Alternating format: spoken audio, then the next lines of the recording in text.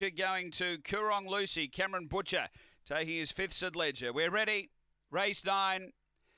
They're set racing. Sir Truculent walked out.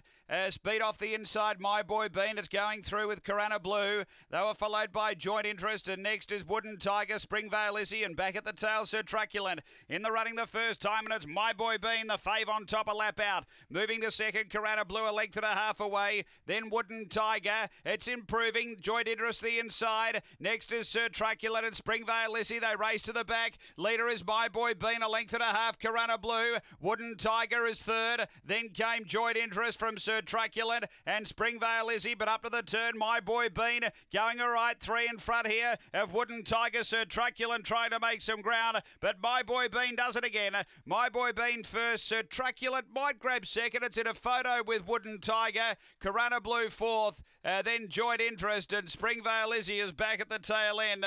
The time is another good run. It's around the 43-1. After race number 9, My Boy Bean. Too good. Getting it done again for Clint Trengove, who was able to boot up, be the leader.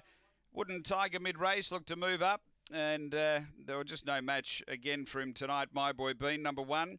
Second close. We stand by. The run is 43.13, so it's a new PB.